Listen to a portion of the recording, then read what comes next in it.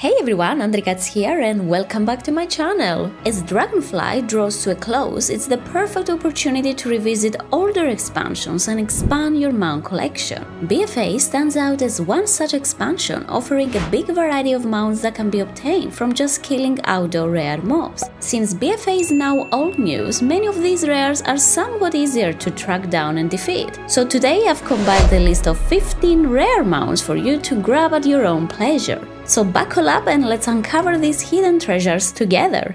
Before we delve into the list, I just want to highlight how crucial it is to have the Silver Dragon add-on. It shows the exact locations of all the rares on the map and notifies you whenever a rare appears on your screen, making your mount hunting experience a lot easier. Also, consider leveling a character on a low-populated server, particularly on the role-playing realms. While it's not a must-do, trust me, it can significantly help you in finding some of the rarest mounts. Plus, if you purchase the new expansion bundle, you can always use the boost on a low-populated realm instead. To start off with some easy mounts to collect, we need to go all the way back to Warfronts. In BFA we have this feature called Warfronts, where the Horde and Alliance will take turns controlling two specific zones, the Arathi Highlands and Darkshore.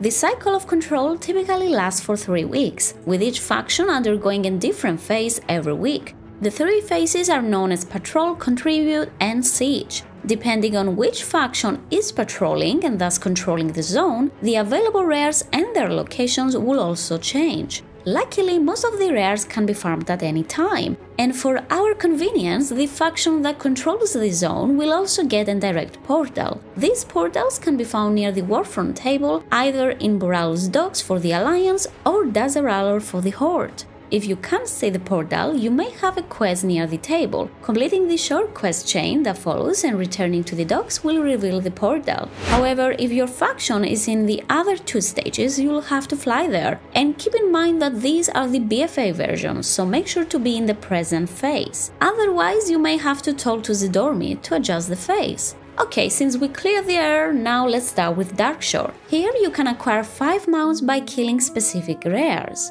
The drop chance is around 5%, though many players have reported obtaining them a lot more frequently, suggesting a possible increase. Still, 5% you might think, okay, that's not too bad compared to other mounts in the game. But keep in mind that Darkshore Rares work differently. And what I mean by that is they don't actually reset daily or weekly. Instead, they reset based on the Warfront cycle. Essentially, you get 1 chance per turn per event cycle, with a lockout resetting when your faction regains control of the zone and goes on patrol. Luckily, most of these rares will respawn about a minute after being killed, so to speed this up, having multiple outs to get even more attempts in each Warfront cycle is the most efficient way. After the first kill, the rares won't have a golden star or show up on the map, so you can pretty much anticipate when they can drop a mount. So since we went over the basics, let's go through the mounts one by one. It's important to know that depending on your faction, the rare might vary and the mount's name can also differ. For example, Black Paw or Caged Bear that have the same model can drop from 2 different rares found near Zidormi. Each one is friendly to one faction, so you'll need to kill the opposing one. For Alliance players, Caged Bear drops from Agatha Wyrmwood, and for the Horde players, Black Paw drops from, well, Black Paw. Moving on, the Kaldorei Night Saber and Dark Purple Saber drops from Shadowclaw for the Horde and Cross Blood Rage for the Alliance. Shadowclaw can be found near the shores of the central Darkshore, while Cross is located near the Maw of the Void, standing next to a wounded Grimhorde.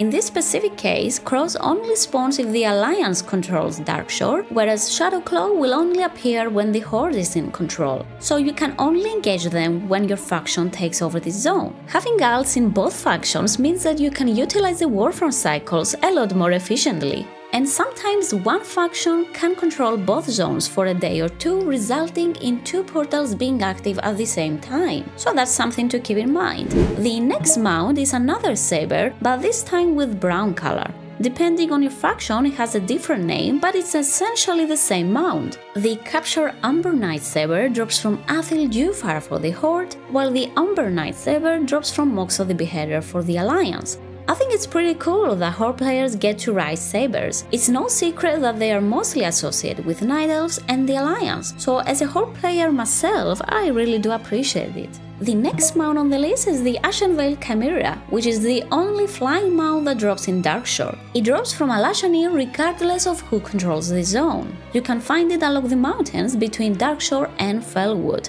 I'm pretty sure the Iron Sky River is no longer available in the store, making this particular mount the only currently available two-headed mount, so that's extremely unique. Moving on, the Frightened Kodo is the final mount from Darkshore, which is obtained by interacting with the same name NPC. The Kodo NPC is a lot trickier to find compared to other rares. It has a long spawn timer, between 2 to 8 hours, and walks around for just 2 minutes before going away. But luckily it always spawns after server or zone resets. You can utilize this by going in a low populated realm, just simply log in every 15 minutes to trigger a zone reset and do the entire route spamming this macro, which I will have in the description for you. Trial characters also still seem to work to this day, and if you want to learn more about this method, be sure to check out my dedicated video on this, where I share more details including which add-ons to use, along with other helpful tips. Now let's go over to Arathi Highlands, where you can collect 5 more easy mounts. We have 4 grounds and 1 flying to go after. Remember, what we've discussed so far for Darkshore also applies here, including the Warfront cycle and the behavior of rares. And don't forget that the faction in control of Arathi has a direct portal, while the opposing one must travel there conventionally. Let's start off with the flying mount, the Witherbark Darkwing, which drops from a rare called Nimar the Slayer. He's located in Witherbark village and can be found riding a bat. Coming as no surprise, the Darkwing mount is indeed a huge bat, and given their scarcity in-game, it's certainly a valuable addition. In the same area, you can find a patrol led by Beast Rider Kama, who rides on his raptor. And yes, you guessed it right, he drops a raptor mount. But not just any raptor, it's the Swift Albino. For Alliance players, having a raptor mount is quite uncommon, making it a cool addition to your collection. Next up, the Little Donkey drops from Overseer Creeks, and his location changes depending on which faction currently controls Arathi. When the Alliance controls, Creeks is located at the northern mine, whereas if the Horde controls Arathi, you'll find him inside the southern mines. While not as flashy as some other mounts, the Little Donkey has its own charm. Another notable mount is Skull Reaper, a red raptor mount that drops from the NPC with the same name. Skull Reaper can be found running in the central valley of Arathi.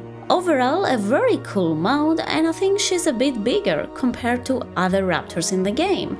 And for the final mount from Arathi, the rare you have to go after will depend if it's Alliance or Horde controlled. Doom Rider Helgrim spawns when the Alliance controls the zone and drops the Highland Mustang. On the other hand, Knight Captain Aldrin appears when the Horde controls the zone and drops the Broken Highland Mustang. Interestingly enough, learning either mount will automatically change to the other if you log into a character of the opposite faction. Although they are both horses and we've encountered our fair share over the years, the models are more high-res, featuring a more masculine appearance compared to older counterparts. Personally, I lean towards the Alliance one a bit more because of the white patterns. It's so good.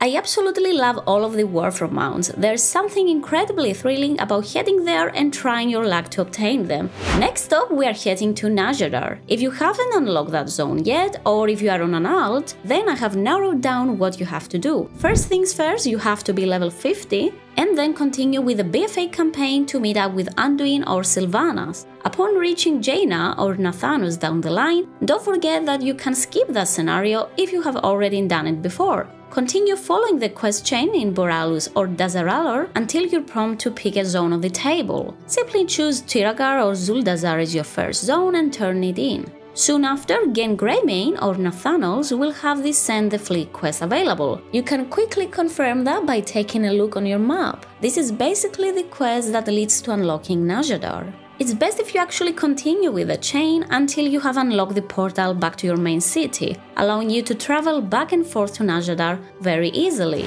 In Nazjatar we have 2 rare mounts to go after. The first one is the Silent Glider, a mana ray which has a slim chance to drop from Soundless. This rare can be found floating above big coral reefs, and it doesn't have 1 but 7 spawn points. To track the rare, I am using Silver Dragon and I have disabled all the other rares in the zone. because it's just too many, and it gets quite spammy very quickly. The spawn timer for Soundless is usually between 2 to 8 hours, and to add insult to injury, it has a mere 1% chance to drop the mount. All in all, it's a very tricky rare to find, let alone drop the mount.